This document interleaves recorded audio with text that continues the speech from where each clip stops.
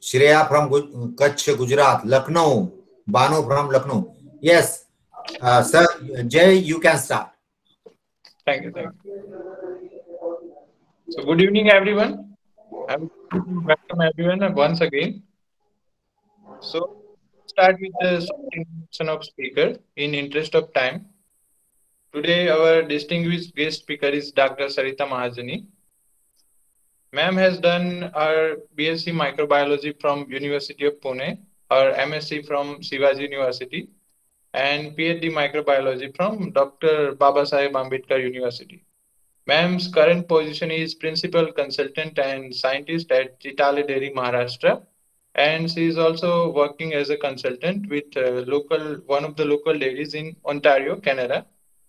Ma'am has served 24 years in University of Mumbai as a lecturer and a professor, and out of which 8 years she has served as HOD in Biotechnology department. Afterwards, Ma'am has joined University of Pune, where she stayed as an HOD for Biotechnology department for 5 years. Ma'am has also served as a principal in Lokmangal Biotech College in Solapur, Maharashtra. Other than that, ma'am has also been associated with Singer College of Engineering and SSP University of Pune as a visiting professor and as a assistant professor. Ma'am has also served as a consultant at Amphenol Interconnect Pune. And other than that, I would like to add there is a long list of publications, international research papers, and international presentations. Ma'am has also served as a judge for various poster presentation competitions worldwide. And ma'am is currently on board peer reviewer of respected Elsevier publications. And ma'am is also advisory board member of International Journal of Biotech Applications. Ma'am has also been associated with different scientific organizations as a life member. So in short, we have a distinguished speaker with more than 4 decades of rich experience. And on behalf of Dr. Shilpa Jani, MSI State President, I would like to welcome everyone. Today, because of COVID, she is not here. We wish her speedy recovery. And now I would like to welcome today's speaker, Dr. Sarita Mahajani. Hello, good evening to all of you. Good evening, ma'am. Once again, yeah. Once again, I would like to thank Jay for an elaborate introduction. I would like to thank the President, Honorable Dr. Deshmukh sir, and the Microbiology Society, all the organizers for giving me this opportunity. It's a pleasure to be here once again. We started this series talking on the big trends in biotechnology and most of the ongoing advanced techniques. So vaccinology and vaccine candidates, the technologies used in the industries, was the main aim of the first 2 lectures of the series. So we finished with the industries, the key features of the vaccines, the industry itself, the introduction of it, and we talked about global initiative program called as COVAX, which ensures vaccine equity and vaccine to all the poor countries. We also touched upon resources providing new variant sequences, and that is mutation tracker and recovery awareness tracker, long haulers tracker. So the introductory part we finished in the last lecture in the series. Today we are going through proper approaches and methods, biological science behind developing these vaccines. Since the origin of modern vaccination in 1796, with the discovery of smallpox vaccine, there have been numerous technological advances and breakthroughs in the fight against infectious diseases. However, most successful vaccines have been developed using conventional methods that follow the concepts established by Louis Pasteur over a century ago, namely isolate, activate, and inject the disease-causing microorganism. That was the theory which was followed for so many years, and it's still being followed.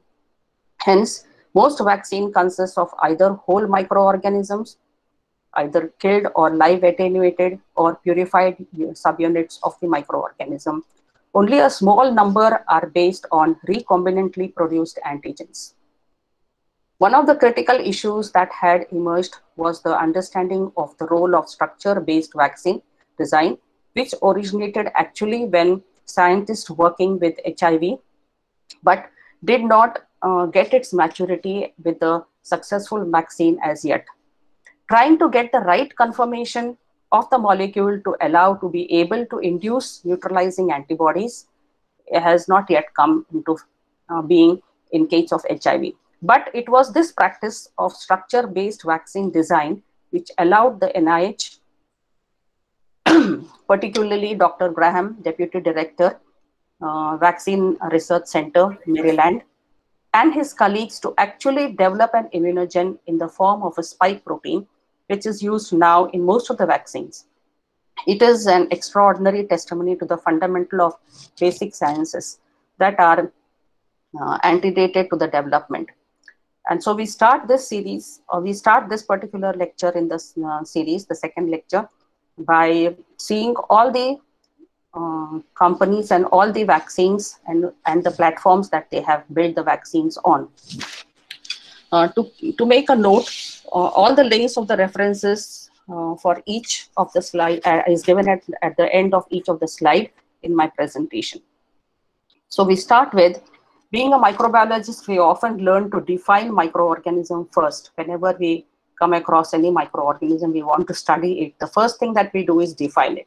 So SARS-CoV-2 belongs to a beta coronavirus of the family Coronaviridae. They have enveloped virions that measure about 120 nanometers in diameter. They are club-shaped glycoprotein spikes in the envelope that are embedded in the envelope. And it gives the virus a crown or coronial appearance. That's why they are called as coronavirus. The nucleocapsid is made up of a protein shell known as a capsid and containing the virus called as nucleic acids called as RNA. So it's helical in structure. The coronavirus genome consists of a single strand of positive strand RNA. The disease it causes commonly induces respiratory symptoms such as fever, unproductive cough, myalgia, muscle pain, fatigue. The virus spreads easily among people exposed to small droplets or aerosols that stay in the air for several minutes or hours. That's why it is called as airborne transmission.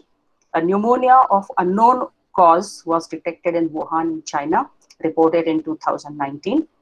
On 8th January, the pathogen caused outbreak and was identified as a novel coronavirus 2019. The outbreak was declared as a public health emergency for international concerns on 30th January. On 12th February, the virus was officially named as SARS-CoV-2, and WHO officially named the disease as COVID. On 11th March, the WHO upgraded the status of the COVID-19 outbreak from epidemic to pandemic, which spread globally at high speed.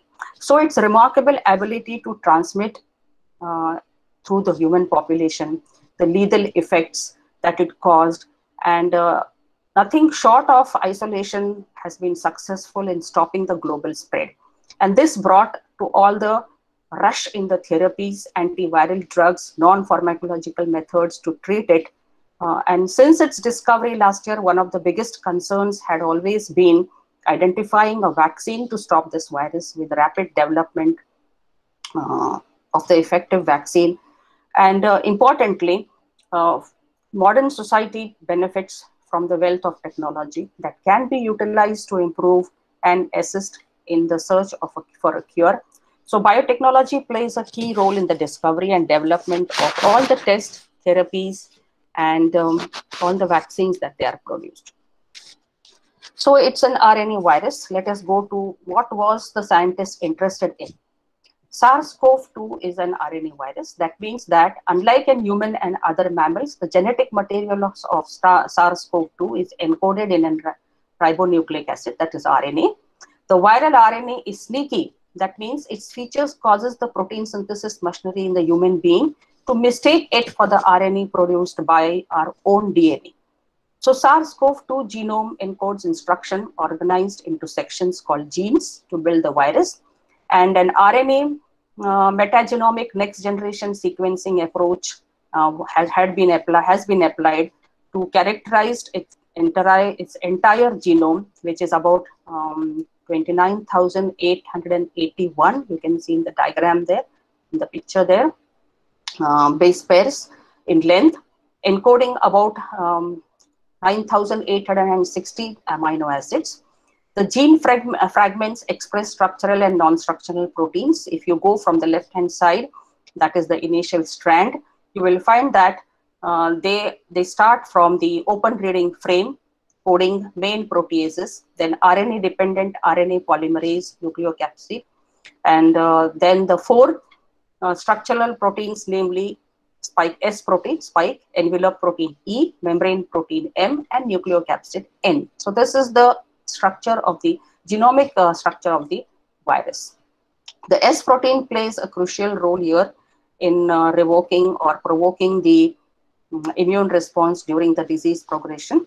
So in the figure here, or the picture here, it shows that the genes in the SARS-CoV-2 genome that contain instructions to build parts of the virus, which are shown in different colors. For example, the brown color in the picture on the top and the dark green color, the below picture, has genetic information or instruction to build the spike proteins. And the scientists are interested only in that particular part, which allows the virus to attach to the human cells during infection. This section of the genome serves as a key region for monitoring mutations also. That has to be noted. So a molecular model you can see on the left-hand side, which shows the spikes, red color, bound to the angiotensin converting enzymes 2, that is ACE2 receptors, which is blue in color on the human cell. Once inside the cell, the virus uses the cell's machinery to make more copies of itself. So in short, as we are going to go further, we are going to see that how these spike proteins were brought into use by all the scientists. So coming to the basic 1 or 2 slides, I would like to just brush off on vaccine as we are learning our technology. We are studying technology now.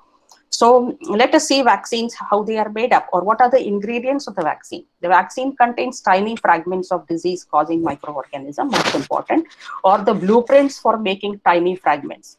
They also contain other ingredients to keep the vaccine safe and effective. Each vaccine component serves a specific purpose, and each ingredient is tested in the manufacturing process. All vaccines contain an active component called as antigen, which generate an immune response, or the blueprint making the active component. Okay, the antigen may be a small part of the organism, like a protein or a sugar, or the whole organism weakened or in active form. Next is the preservative, which prevents the vaccine from becoming contamination once the vial has been opened. If it is a single dose, there is no need to have a preservative in it. So there are stabilizers in it which prevent chemical reactions from occurring within the vaccine and keep the vaccine components from sticking to the vaccine vial. So there are surfactants in it which keep all the ingredients in the vaccine blended together. They prevent settling and clumping of the elements that are in the liquid form of the vaccine. So then there are diluents. A diluent is a liquid used to dilute a vaccine in the correct concentration prior to the use. And most importantly, always the diluent is sterile water. Then there are adjuvants which are added in some vaccines which contain, which improves the immune response, which triggers the immune response, you can say. And then these adjuvants can be ammonium salts or ammonium hydroxide, potassium ammonium hydroxide, or sulfate. And here, as I say, each ingredient in the vaccine serves its specific purpose and provide immunity, protection, and keep the vaccine safer for longer time. So coming to the basics of 3 approaches that are used in designing a vaccine, we just see the definitions here. These differences lie in whether they use a whole virus or bacterium, or they use just part of the microorganism that triggers the immune system, or just the genetic material that provides the instruction for making specific proteins and not the whole virus. So the whole microbe approach are again of 2 types. One is live attenuated vaccine, which uses a living but weakened version of the virus. This is similar to the inactivated vaccine and can be manufactured on large scale. Then the second one is inactivated vaccine or killed vaccine, this was the most traditional way, the first way to make a vaccine. It is non-infectious. It is made non-infectious by adding to it physical or chemical compounds. It is inactivated by chemical heat or radiation, and are attractive because they present multiple viral proteins for the immune recognition, have stable expression of antigenic epitopes, and again can be produced in large quantities. So viruses grow in large numbers, and this technique often requires cells, and we will see each vaccine of which cells are used to grow. So the next one is the viral vector vaccine. This is also an important technique. It utilizes genetically engineered virus vector systems, for example, adenovirus, that will carry the gene that encodes for SARS-2. Here we are taking COVID vaccine, or we are taking SARS-CoV-2 viral target. Often the surface spike proteins are used here. Viral vector-based vaccines are non-infectious. They are existing licensed human vaccines which are using the same platform. Then there are protein-based vaccines which consist only of proteins, such as viral spike protein, which are synthesized and produced via recombinant genetic techniques in the laboratory. A part of the protein is produced alone without the need of the whole infectious growing pathogen. To make a recombinant or synthetic protein, DNA encoding for a region of the virus, for example, spike, is combined with a plasmid that will help the transport the DNA instructions for making the viral protein. A host cell line is used to rapidly produce this particular protein, and this is grown in bulk, collected, purified, combined with an adjuvant to enhance the immune response, and then packaged as recombinant vaccine. So protein-based vaccines are again non-infectious. They are existing licensed human vaccines using this platform. The important one other is DNA vaccine. Also have great therapeutic potential due to their ability to enhance T cell induction and antibody production. They have excellent biocompatibility of liquid DNA, of plasmid DNA, sorry, low cost of manufacturing, and they have a longer shelf life. The disadvantage is only the DNA molecule must cross the nuclear membrane to be transcribed. So DNA vaccines are again non-infectious. And to come to nucleic acid vaccines, which are now very famous, which have come out as a new technology, such as mRNA vaccines. And again, you have in nucleic acid vaccines, you have again DNA vaccines here, which are delivered into human cells, where they will be transcribed into viral proteins. They use mRNA that carries the code for the SARS-CoV-2 spike protein. These vaccines can be either non-replicating mRNA construct or self-amplifying mRNA construct, able to directly intracellularly form mRNA amplification. The mRNA is chemically or enzymatically synthesized in the laboratory without the use of cells. You don't require cells here. And because the nucleic acids or the RNA are very fragile, you require it to be encapsulated, and mostly lipid nanoparticles are used to cover it or coat it so that it safely reaches to the cell. This technology is new. There are no pre-existing licensed human vaccines in using this platform, but studies and reports now show that these vaccines represent a promising future compared to the conventional vaccines due to their high potency, ability to rapidly develop, or development or manufacturing is quite quick. They don't require any cells to grow, and they are cost efficient. So the examples are famous Pfizer and Moderna. Yeah. There is another concept that is coming up very quickly now, that is virus-like particles, which do not, this does not have an RNA, does not have an DNA, nothing. These are just these are just protein-based vaccines, which are composed of proteins from the viral capsids. The particle is self-assembled nanostructure incorporating key viral proteins. It resembles molecular and morphological features of authentic virus. It is non-infectious, non-replicating because they lack the genetic material. The VLP or virus-like particles stimulate high immune response due to the repetitive structures and are safer than several other vaccine platforms. So you can see a paper here, a report here in the study which was published in on July 30th, 2020. Construction and application of VLP has been shown in vaccinology and virological research. This paper reports that they optimize sequences of gene coding S, M, E, and N structural proteins of SARS-CoV-2. The 4 genes were cloned into expression vector PC. This is a famous vector that they have used, pcDNA 3.1. And then the transformation experiments were performed with chemically with the chemical component cells like E. coli, engineered cells called as DH5 alpha, and they were engineered using heat shock method in the water bath at 42 degrees for 1 hour. And then the plasmid construct were co-transinfected into the human embryonic kidney cells, that is HEK293 cell line. And they have, astonishingly, they have used cleverly, they have used 2 cell lines here, and they have made a comparison also.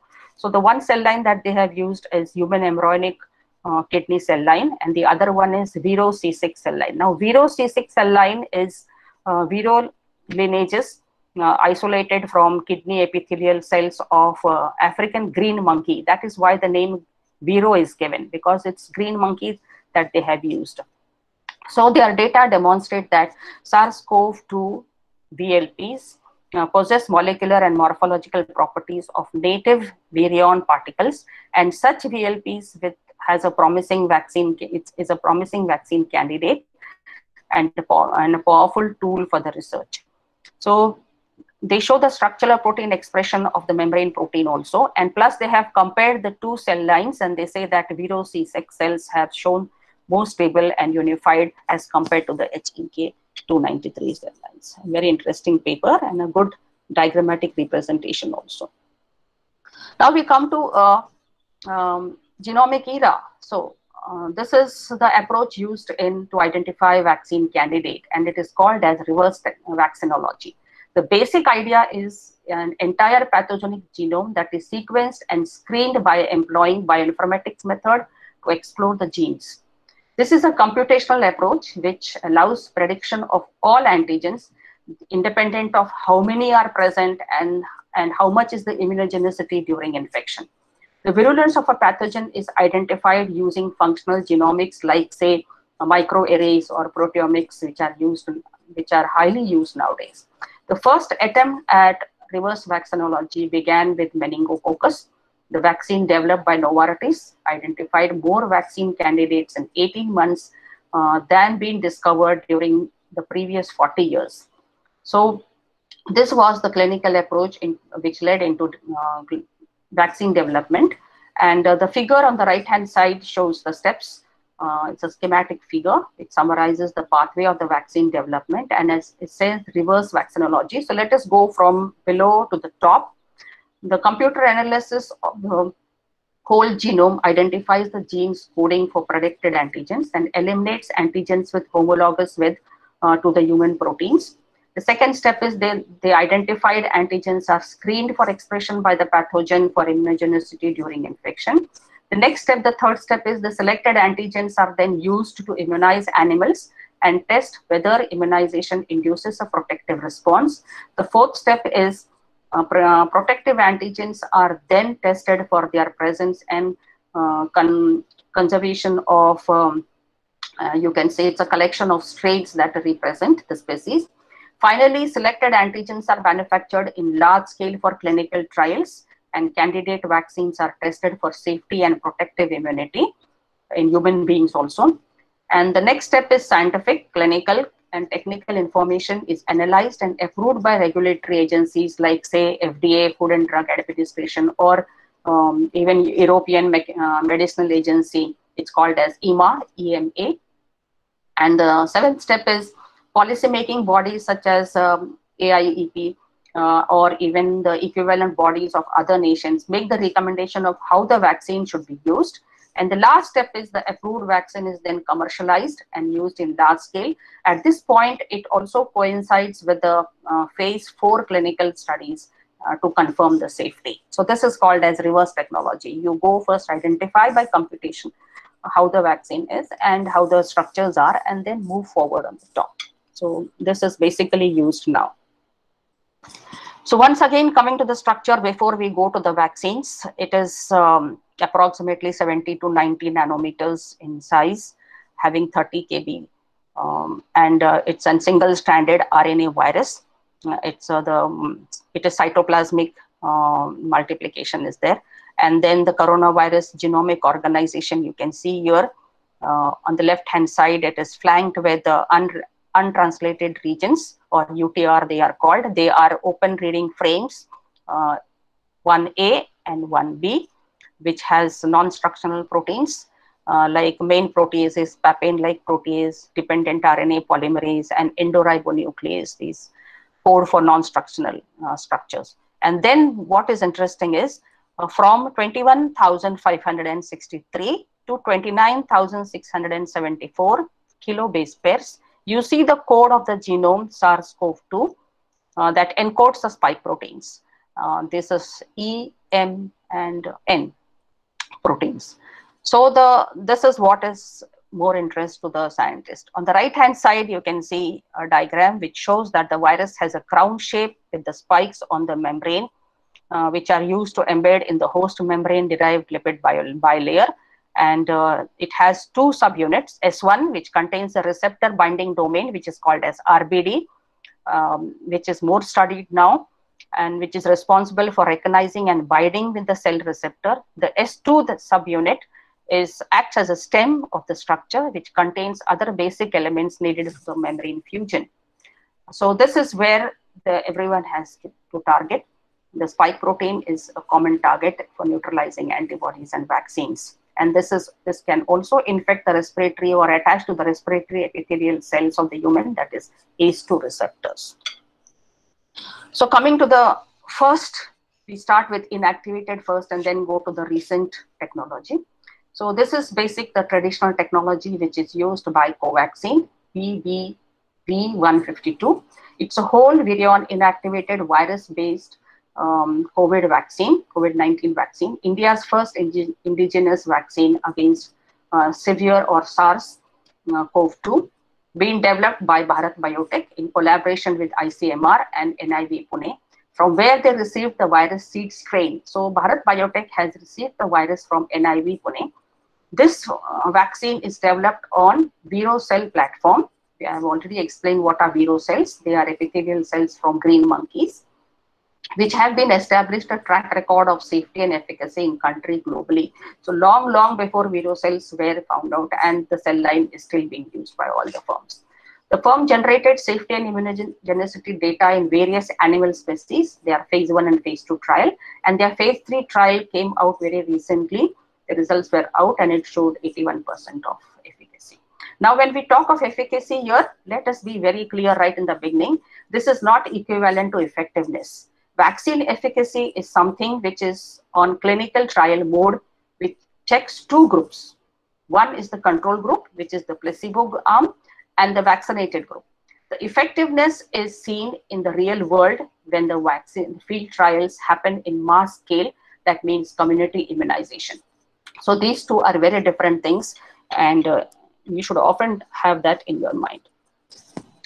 So talking about Covaxin, here you have a diagram which we can read now. Basically, it's a diagram, hand-drawn diagram, and it will show you how the vaccine is actually produced, as we are going to technology now. So Bharat Biotech used a sample of the coronavirus isolated by India's National Institute of Virology, Pune. The development team isolated a strain SARS-CoV-2 from patients with asymptomatic infection and developed a vaccine on a Vero cell line manufacturing platform to deliver the inactivated virus strain.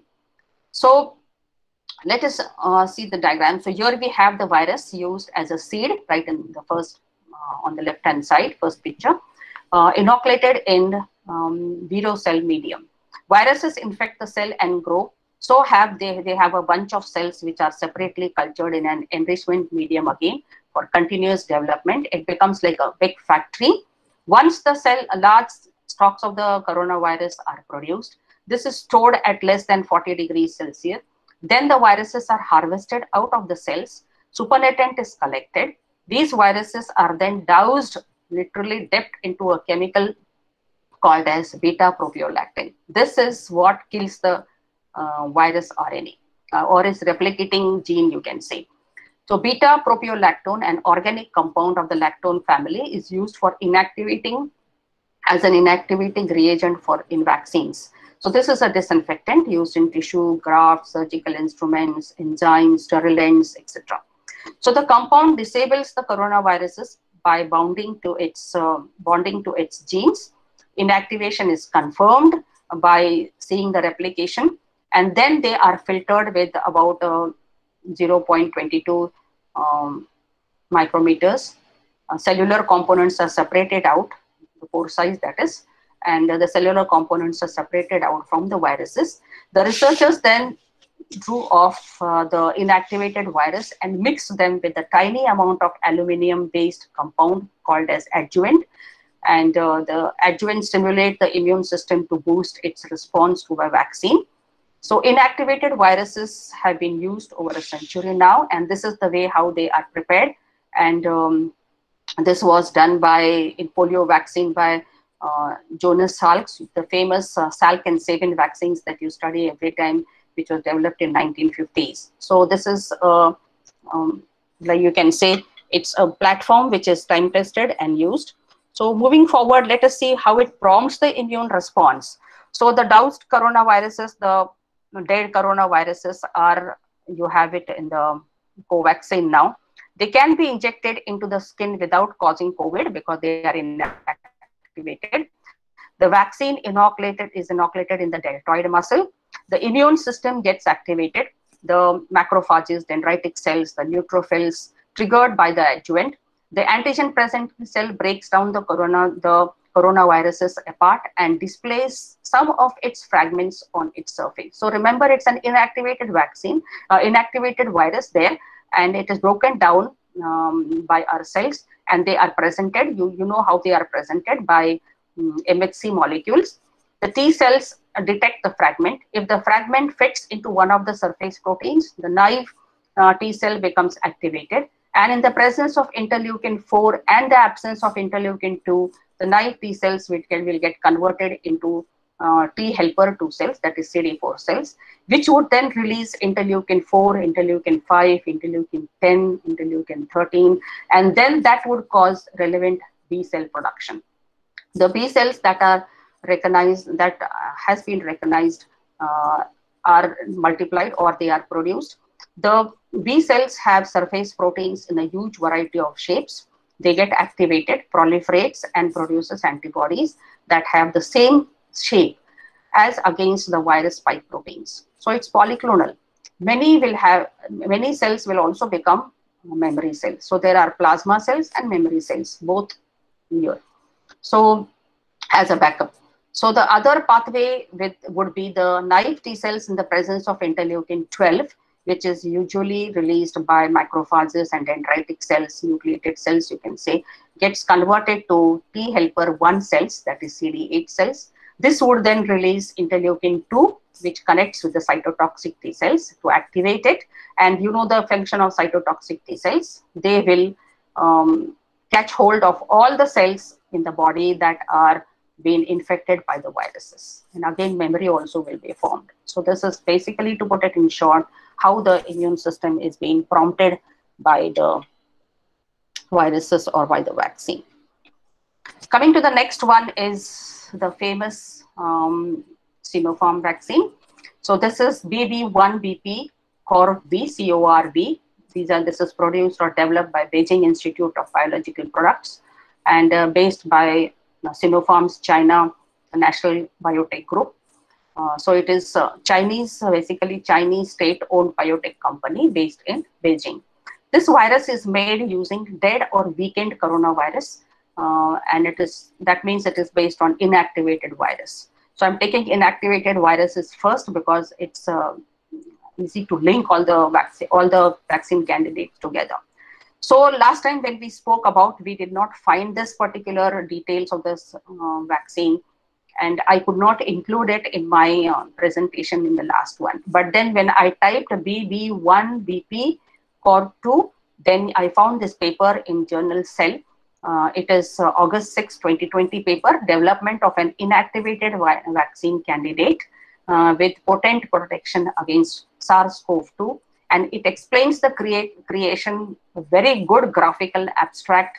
And it says that at the time the SARS-CoV-2 outbreak, the scientists isolated 3 SARS-CoV-2 strains from bronchoalveolar lavage samples, or you can say throat swabs, of 3 patients admitted to Wuhan hospital. Highly efficient proliferation and high genetic stability were the key features for the development of inactivated vaccine.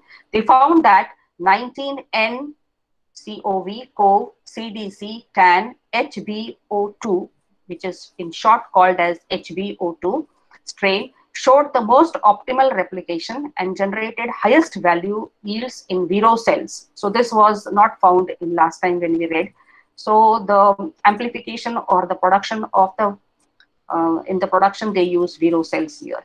So they inoculated all the 3 strains, and you can see the diagram on the left hand side in the paper, or you can see it in the next slide you can see.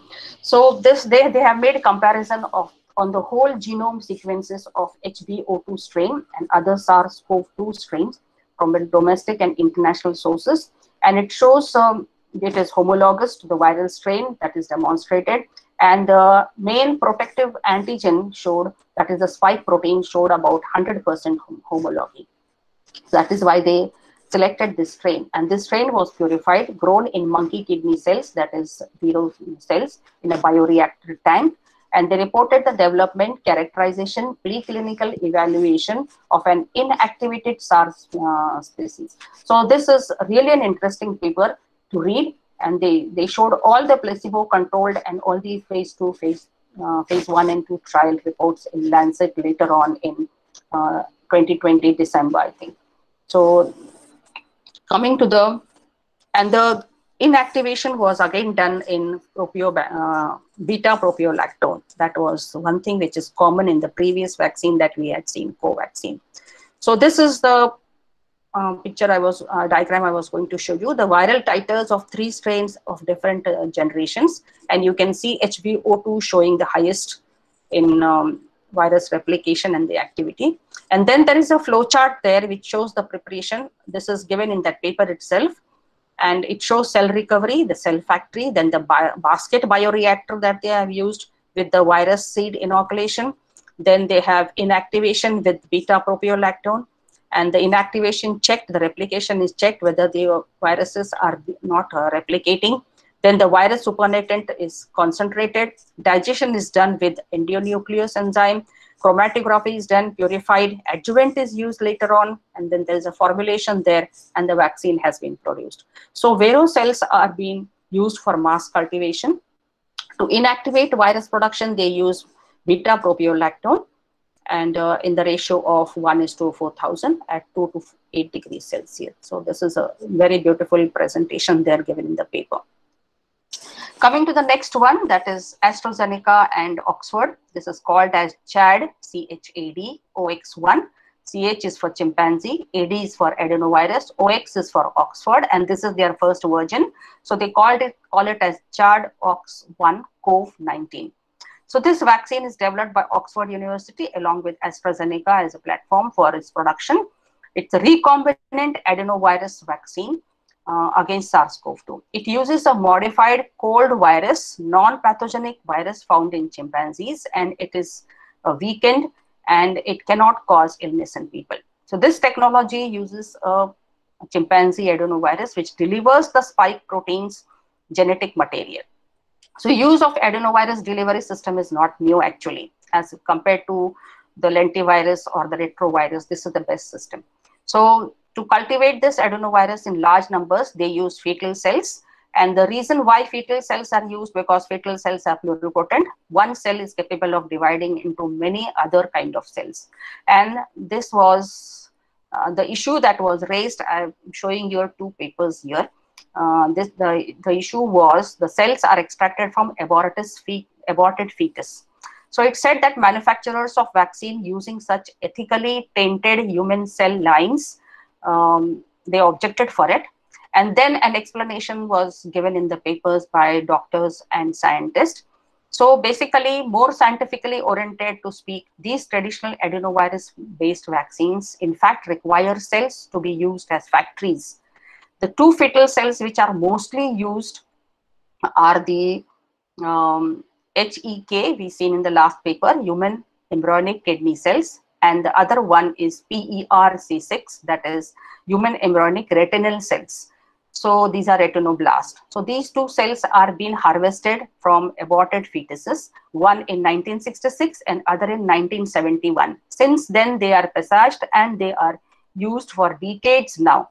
So one is used, as we say now, HEK is used most of the vaccine preparations, and PERC6 is used by J&J. We'll see it later slides. So the cultured non-human animal cells also can produce the same proteins, but they won't be decorated with the different sugar molecules. So they will be, they'll be decorated with sugar molecules, which in case of vaccines runs the risk to evoke the robust and specific immune responses. So that was a question for using animal cells. So they use human cells now. So it makes it much more easier for the vaccine production. So let us see how the Oxford vaccine is produced. It's genetically engineered, so it is called as recombinant vaccine. It is created from a modified adenovirus obtained from chimpanzee. The genetic code of the replication genes of this adenovirus is removed, so it cannot trigger infection in human being, and it is spliced in the genetic sequence from coronavirus for the production of spike proteins. That is what you see as you go on seeing the diagram. This forms the vaccines, and this forms the main vaccine, you can see. The technical term is called as viral vector vaccine. Now, to acquire these in large numbers, they are grown in human cell culture. The adenovirus simply serves as a vehicle to get the genetic sequence into our cells. It is non-replicative. Remember that the replication genes has been removed and the genetic sequence of the coronavirus is replaced there. So viruses have been designed by millions of years of evolution precisely to figure out ways to sneak into the cells. So you require this particular vehicle, you can say. So Oxford AstraZeneca uses cells HEK 293, which has a gene added to allow the viral particles to multiply at enormous rate. So billions and billions are grown in biofactory and bioreactors, like a biofactory. Every RNA has a complementary strand. It's an RNA virus, so it naturally has a complementary strand that can build and convert the RNA into a DNA. The inoculated DNA then enters into the nucleus. In the nucleus, then the mRNA is formed, and then they are picked up by the ribosomes. The ribosomes will read the genetic material and make more adenoviruses. Then they are, then the HEK cells are killed and they are removed. The adenovirus with spike proteins are harvested, purified, and then this becomes the vaccine. So they have several benefits for using adenovirus, you can say. One is the adenovirus has relatively a large sized, well characterized genome. The adenovirus are easy to manipulate genetically. Their viral replication can be inhibited by genetic modification. So these are the basic things which they see when they select a viral vector to transfer the genetic material. So these are better than the lentivirus and the retrovirus.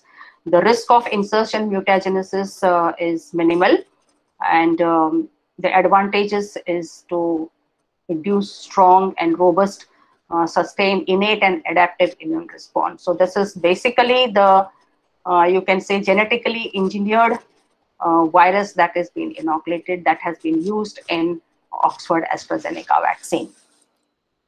But the replication gene has been removed, so it is harmless and cannot replicate in our body. Next, coming to the famous J&J, which has just been come up in the market now. This is called as AD. This is also the AD26, that is adenovirus 26 is used here. It is built by Janssen. Janssen is a subsidiary of Johnson & Johnson. The Johnson & Johnson vaccine is the viral vector vaccine again. To create this vaccine, Johnson & Johnson team took a harmless adenovirus, the viral vector, and replaced a small piece of the genetic instruction with the coronavirus genes of SARS-CoV, just as you see in the previous slide. They use another platform for growing the adenovirus. They use fetal tissue cells here, developed from retinal cells from an 18-week-old fetus aborted in 1985. So the per C6 cells used here are actually created by a company called as Crucell, Crucell, Crucell company. The retina from the fetus was isolated, and the reason why fetal cells were taken, as I told you, they are pluripotent cells, and J&J vaccine is built on this particular platform. So they have the adenovirus, which actually carries the genetic material, and this modified adenovirus cannot replicate, cannot cause an infection, and in short, the single shot Janssen's vaccine. So this is the technology that is identical to Oxford University AstraZeneca vaccine, as both are using viral vector route, but it is similar to Sinopharm because Sinopharm is also using adenovirus 26. So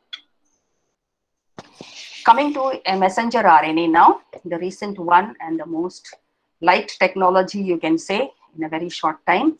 So this is the mRNA vaccines, are some of the first COVID vaccines authorized for use. It was the first one. The basics, let us revise. The flow of genetic information in a cell goes from DNA to RNA to protein. It's one of the many concepts that we know since long. So the microorganism genome is a complete set of genes and genetic instructions needed to make that particular microorganism. These genetic instructions are encoded in the DNA that is stored in the nucleus, and nearly every cell in our body has that. But in order for the liver cells to be a liver cell and not a heart cell, the liver cell only follows the set of instructions in the genome related to the liver cell. The way the cell takes these instructions is by using a molecule called RNA. We call it as messenger RNA, mRNA. There are proteins in the cells whose job is to go to the nucleus and write down the specific instructions for certain tasks. These instructions or mRNAs are then carried to another part of the cell where they are used to build proteins, the ribosomes. Every protein a cell makes goes through this process. DNA is copied into RNA, and that mRNA is translated into protein. So mRNA vaccines are just a type of vaccine where mRNA instructions for some of the SARS-CoV proteins are packaged. This mRNA is injected into person's arm. The mRNA is introduced into the cells of the body, and SARS-CoV-2 mRNA is treated like mRNA that our own cells nucleus has, and it is translated in protein. So when mRNA vaccines do is what they do promptly is a few of the cells near the injection site produces spike proteins.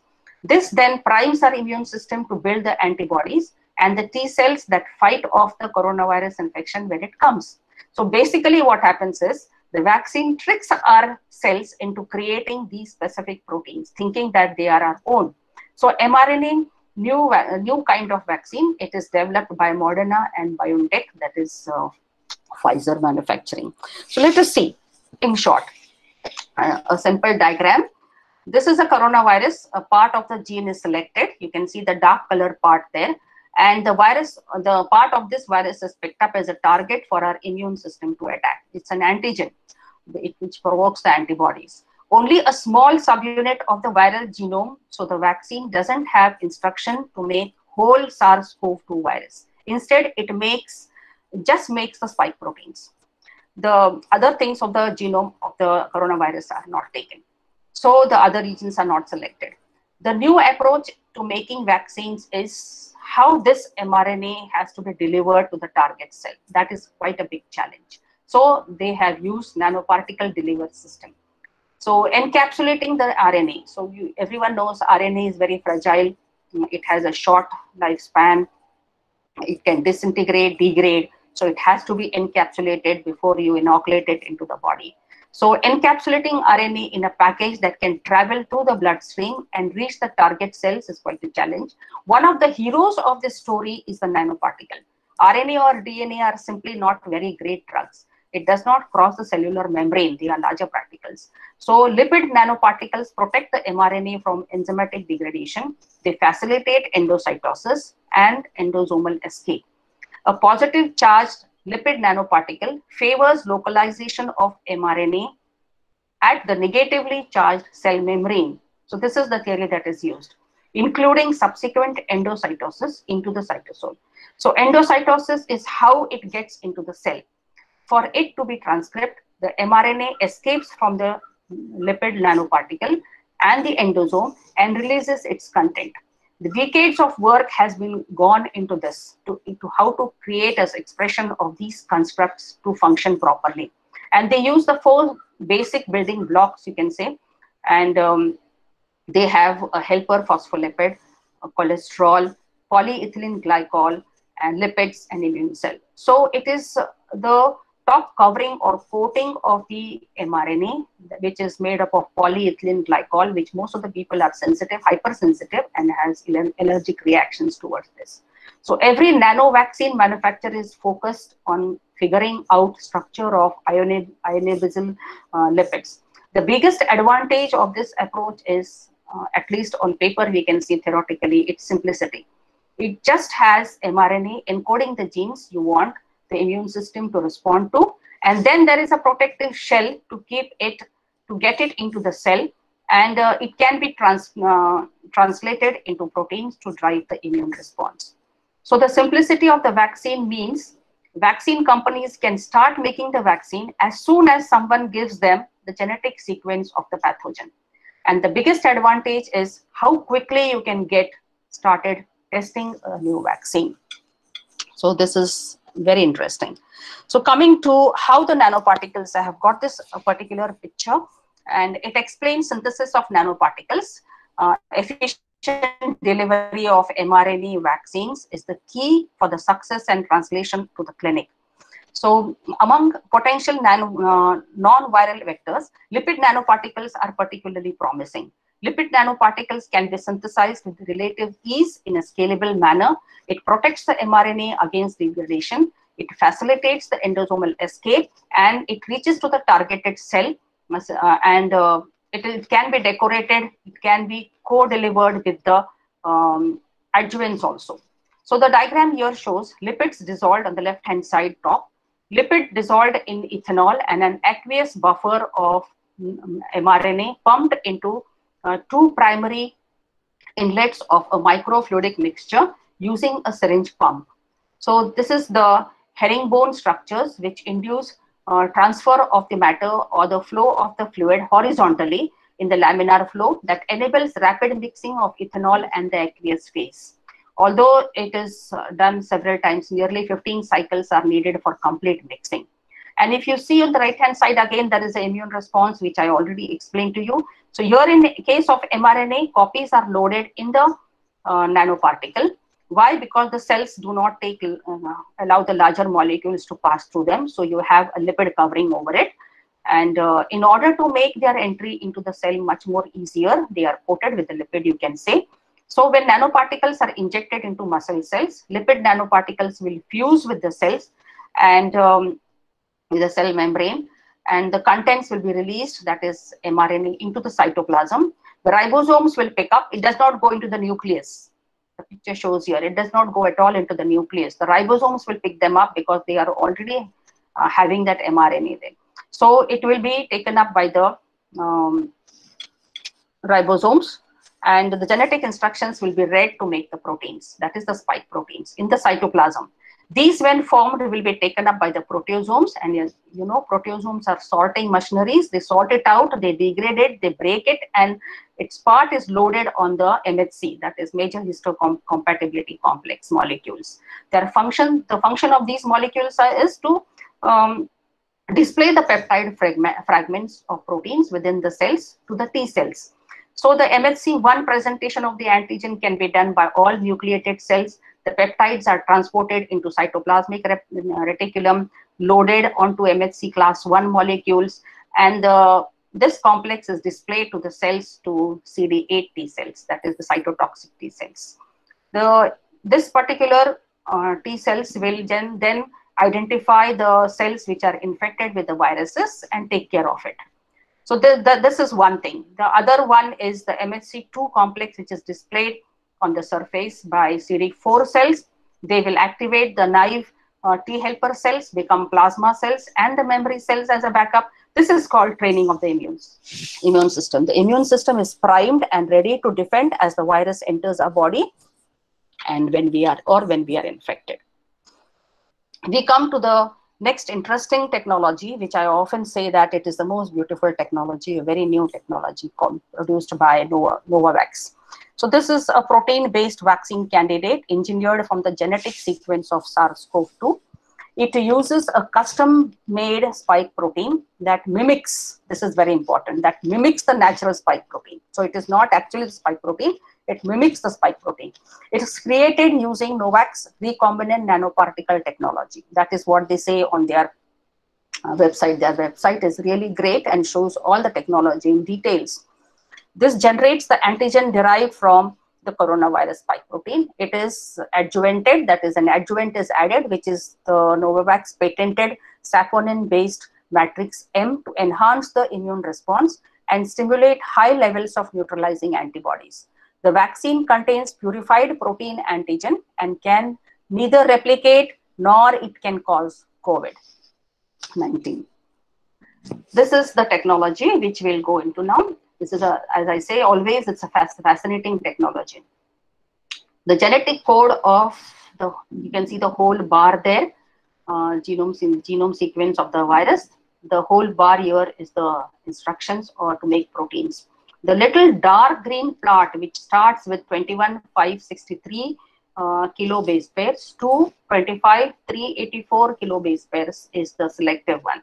Is selected for genetic sequence to encode vaccine antigen. So the small part from the coronavirus is cloned into a virus called, another virus called baculovirus. This is again a non-pathogenic virus, and it is cloned in that. And one important thing here is the DNA is used and not RNA. So the coronavirus has RNA, these are RNA-based viruses. It always comes with a complementary DNA. This complementary DNA is then converted to a DNA, and then this DNA is cloned with the VV DNA. This is the recombinant technology part of this particular vaccine, right? Once more, I'll repeat. The coronavirus is an RNA virus. It always comes with a complementary DNA. The complementary DNA is converted to a DNA. This DNA is cloned with baculovirus DNA, and this is the recombinant technology part. Now to grow these VV, the cells from the moth, these are fall army worm moth, these are used, or butterfly or larva you can say, they are taken. These cells are SF9 cells. Remember, all this is done in the laboratory. So these are SF9 cells. Then the moth cells, SF9, are infected with the modified BV. This is baculovirus. This becomes the famous SF9/BV cell lines of Novavax. The DNA is released. The DNA enters the nucleus of the butterfly cells, where the spike protein genome is transcribed into mRNA.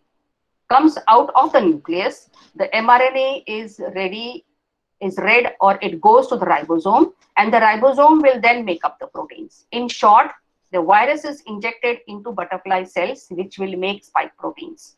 In AstraZeneca and other companies, you have seen that we were going to make the spike proteins. Here, the butterfly moth makes, they are actually called as hired cells to do this job. So now these spike proteins are extracted from the moth cells, and you get all the spike proteins, like, you know, separate spikes as you see there. And then these are brought together or assembled together to convert it into a molecule. And here they use nanoparticle. So nanoparticle has, it is not encapsulated. It is like embedded into the nanoparticle. So nanoparticle that has spike proteins on it, not inside it, on it. So it becomes a surface immunogenic nanoparticle. In AstraZeneca and other companies, it was not immunogenic. So this is an immunogenic your part. The nanoparticle itself is immunogenic because through it you can see as you can see in the diagram, through it, just like actual coronavirus, the spike proteins are coming out, or they are peeping out of it.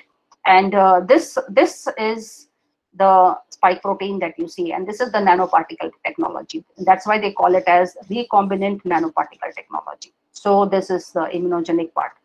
And can this bind to the ACE2? You will ask me the question now. Because it is immunogenic, can it bind? No, it cannot bind, because it doesn't have enzymes. It is just a mimic, or it is just a replica of it. It's just a particle with spikes on it. So it mimics the virus. It does not have mRNA. It does not have DNA. It does not have the adenovirus, nothing in it. It is just a spike protein embedded into or assembled into nanoparticles. So the recombinant nanoparticle technology, it also has an adjuvant which boosts the immune response. To see it from their website, apart from the diagram that is showing here, to see it from their technological point of view, you can see a beautiful diagram here. This is the Novavax vaccine, or the vaccine which has no mRNA, no lipid nanoparticle, no DNA. And these vaccines, which are, they do not have adeno-based vaccine, these are not those. And they just have a type of what you can say immunogenic particle picked up by these are picked up by the ribosomes directly. And because they, as soon as they enter into the body, they need not go into the cell. As soon as they are injected and into the body, they become foreign, and immune cells get activated, and the macrophages and dendritic cells pick them up, and then these cells produce immune response. So what you can see is a good diagram. The baculovirus delivers the coronavirus spike protein, and then the RNA, the DNA to fall, armyvirus, armyworm moth cells. The second stage is the moth cell produces spike proteins. The spike proteins are collected. They are studied. Yeah, that's a very beautiful word. They are studied into a synthetic particle. And then the saponin, that is purified plant conjugate compound, is added to boost the immune response. The vaccination, the fifth last point, the vaccination aims to trigger production of anti-spike antibodies, blocking the SARS-CoV-2 infection. So that's a good diagram. So the spike proteins are literally assembled together to form a nanoparticle. They are not coated with the lipid nanoparticle. Okay. So this is again how the immune response takes place. So there is a virus which has spike antigens all over its surface. Immune cells prefer to bind and engulf the nanoparticles rather than the soluble proteins. And on the left hand side, you can see that is from the website of Novavax. It is showing that the nanoparticles are assembled together, not covered, and there is an adjuvant which is used. On the right hand side, you can see on the top, it appears to be using a, they use like, they have not specified what they are using as a nanoparticle, but they are having a previous vaccine which is in trials now, which is against the influenza, and it is it has hemagglutinin nanoparticle approach, and it has spike ferritin nanoparticle. So in this, we don't know what they are using as nanoparticle. So that was their technology in 2016, which they have already developed. So this technology is not new. The other vaccines are already, like flu vaccine, are already into the clinical trials. So once the vaccine is injected into muscle cells, now in case of Novavax, the muscle cells will not pick them up, but the immune system will recognize them as foreign. So the difference is that this is the difference in nanoparticle technology in Pfizer and Moderna, which use nanoparticles as delivery systems. They are non-immunogenic, and they have to enter the cells and release the mRNA in the cell and to make spike proteins. Here what happens is the particle has spike proteins on it, so the immune system will directly interact, like dendritic cells or others. The picture down below shows a dendritic cell which many arms to it, macrophage, neutrophils, NK cells, and they will present it to MHC complex, and then the same thing will follow as I explained last time. If interleukin 4 is present and interleukin 12 is absent, the naive T cells will have T helper 2 cells inactivated. So they will get converted into B cells and plasma cells. And similarly, the other thing, if interleukin 12 is present, then the naive T cells will become helper T1 cells, and they will release interleukin 1, interleukin 2, and they will become cytotoxic, which will take care of the infected cells in our body. So this is how the vaccine works. So coming to the key takeaways, conventional vaccinology has often proved to be inadequate in the development of vaccines for the pathogens that are antigenically diverse, those that cannot be cultivated in the laboratory, those that lack suitable animal models of infection, and those that are controlled by neutrophil T-cell dependent immune response. So it becomes very hard for vaccines to be formed if the pathogens is this antigenically diverse. So the coronavirus vaccines here gets a biotech boost. It's about as far as science gets a miracle, as I told you last time, a totally unprecedented accomplishment of something that would normally have taken years, that actually was accomplished in months, and the world realizes it. This work was really extraordinary. The three separate platforms that were pursued were mRNA, adenovirus in human and chimpanzees, as well as the recombinant protein, and the results nothing short of spectacular. The speed at which the structure-based vaccine design or mRNA vaccine can be designed could make it vital to pandemic responses. Just 2 months after identifying the coronavirus sequence, the first mRNA vaccine was designed and entered into human trials.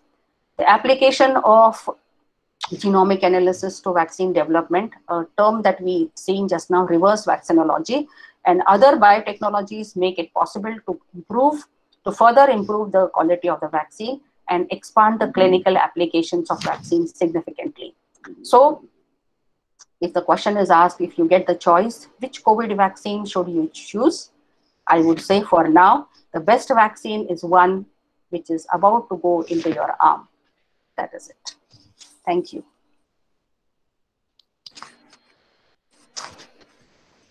Thank you very much, ma'am. If anyone has any questions, please feel free to ask, or you can type in chat box.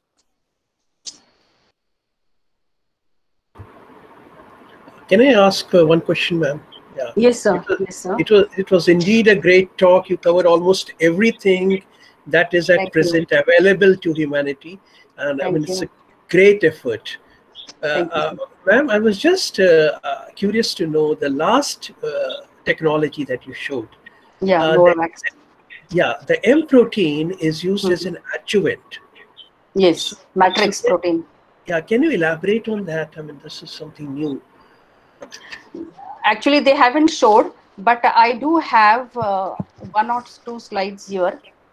I thought if it is time is not proper, then I would not say it. So this is on their website. They have shown on the left hand side, you can see a nanoparticle which is produced virus like nanoparticle produced in vaccine for 2016 and in 2016, and this has a spike ferritin nanoparticle. So this is one that they have shown, and this is not the one which is shown for mRNA just now that they are using, or for the other vaccines, but this is the Novavax vaccine which has an agglutinin nanoparticle approach, which is for 2016. This is one on their website, and the left hand diagram shows how they are assembled. Then I have one more here, which is this is the matrix one which you are correct. So they haven't. This is actually their own patented matrix M adjuvant, and it is not mentioned what it is, but they have in the former vaccines they have used saponin with cholesterol phospholipid formulated, generated strong immune response. That is that clinical trials which has shown. And this is the nanoflu vaccine, which contains similar parts just like the parts of coronavirus. So they have the hemagglutinin and neuraminidase. So these are the spikes that are present on influenza virus. Yeah. So that they have used here as a target, and the platform is the same, matrix M adjuvant. So based on this, if we can conclude that if they are using the same, we don't know, but the formulation they won't tell.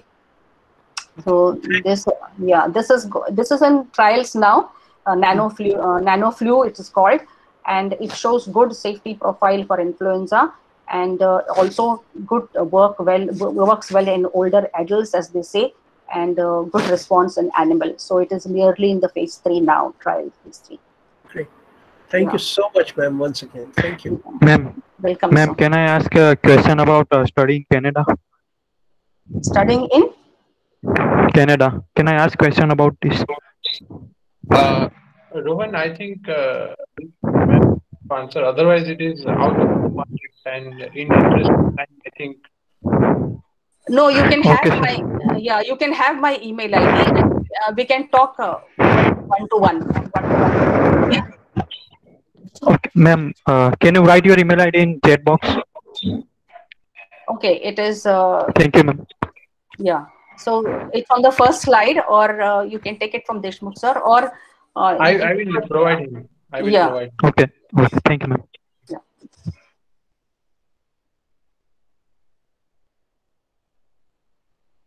Ma'am, I must say it was one of the best lectures I ever had in terms of information in presented in simplified manner. Thank you. Thank you so Thank much. You're most welcome. Most welcome. Yeah, ma'am, I had a question. Yeah, Yeah. Yeah, ma'am, you have told very nicely about promising vaccine candidates and yeah. also mentioned about reverse vaccinology and a very prompt answer just now you have told about matrix protein also. So Yeah. my small question was why to prefer these cell lines like HE cell line 293 or Vero C6 cell line? Yeah, because you Yeah, want because you want the the adenovirus to grow in large numbers. You want biofactories, isn't it? So you require viruses grow only on cells. They don't have a synthetic media. They cannot grow like bacteria on synthetic media. So they require live cells. So you have to give them live cells. So animal cells were used like monkey cells or Vero cells. These were used formerly, but now they use human cell because it brings in it boosts the virus. You can say the vaccine production, and most of the sugar moieties which are present are eliminated. If they use animal cells, then they are again having some problems there. So they use human cells now. And since 1966, or say you can say 1970, they have been using human cells. See, the basic technique is even if you are using adenovirus or lentivirus or retrovirus as an delivery mode or a delivery vector, viral vector, but still to grow in large amount, manufacturing in large amount. Just think of a factory, an industry. You're setting up an industry now, and you require so many adenoviruses with that particular spike protein genome in it. And you want all these adenoviruses to be produced and given on mass scale, sold on a mass scale commercially. So you require something to grow adenovirus, and that's why these cells are used. These cells are later they are removed off, they are cleaned, they are purified, and only the adenoviruses are picked up, and then that becomes a vaccine. Thank you, ma'am.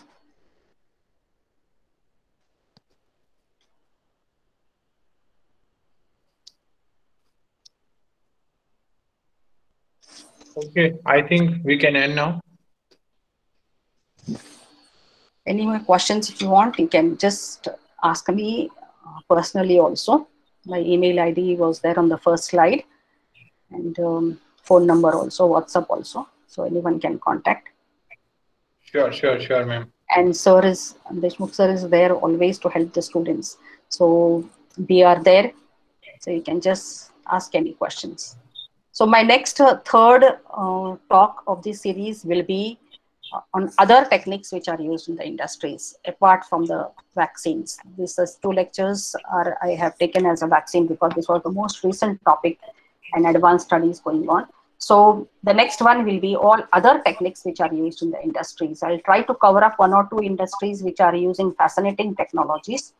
And we can do that, or we can study all those techniques, and we can just touch upon it in one lecture.